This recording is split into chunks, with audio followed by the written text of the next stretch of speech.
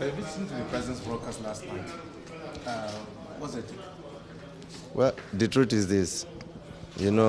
We are all servants. We are serving Nigerians.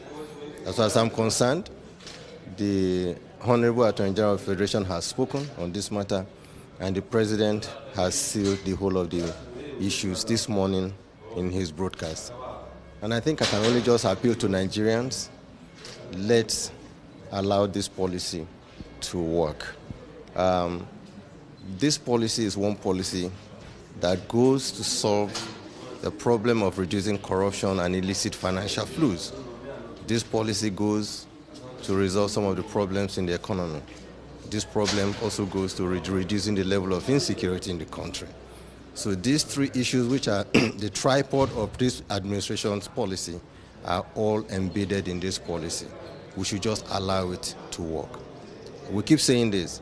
There are some temporary pains, but I can assure Nigerians that the long-run benefit to Nigeria is overwhelming, and we should just give it a chance to work. So what should they expect from the CBN following the presidential directives? The President has given his directives.